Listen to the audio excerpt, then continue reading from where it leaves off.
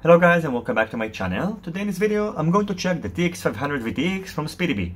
In this video I'm going to go over its features, measure its output strength, and then mount it on my FlexRC Ascent X and head outdoors and test it out.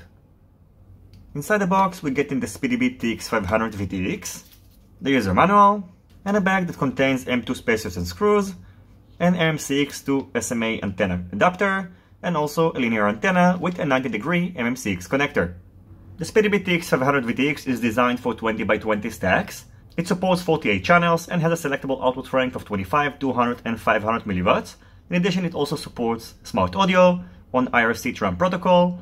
It features an MMCX antenna connector and also has an onboard microphone.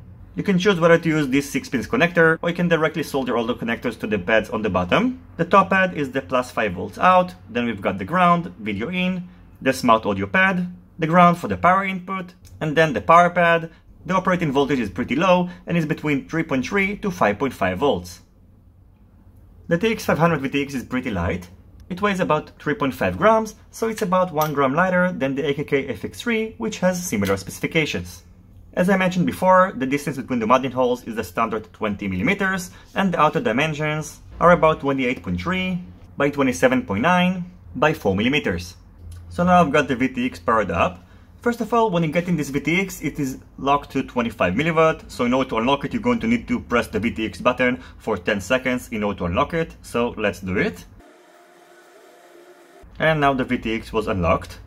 Selecting the channel is done by short pressing this button. When the blue LED indicator flashes, it means that the channel has been changed. When the blue LED indicator is constantly on, it means that you are on channel 1, and then you will have to count the number of times that you press this button in order to set the correct channel. Of course, the best way is to use smart audio. Selecting the band is done by pressing this button for about 2 seconds, and then the band is going to be indicated by the 6 red LED indicators. The left one is number 1, then it goes all the way to number 6. And finally, setting the output strength is done by long pressing this button for about 5 seconds, and it's going to be indicated by the LED indicator over here. So yeah, now you can see it flashes slowly, which means that it is set to 200 mW. And if it's going to be constantly on, it means that it's going to be set to 500 mW. When this LED indicator is off, it means that the VTX is set to 25 mW. Now let's measure the output strength. When it's set to 25 mW, I'm getting about 33 mW. When it's set to 200 mW, I'm getting about 350 mW. And finally, when it's set to 500 mW, I'm getting about 640 mW, which is pretty impressive. After about a minute, the VTX got to the temperature of 49.2 degrees Celsius, which are 120 degrees Fahrenheit, and I'm still getting pretty good output strength, and now it's about 550 mW. So overall, the SpeedyBee TX500 VTX looks pretty promising, and the next thing I'm going to do is to mount it on my FlexRC Ascent X and head outdoors and test it out.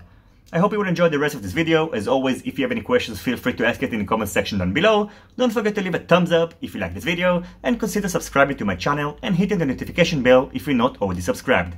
See you in my next videos, and goodbye.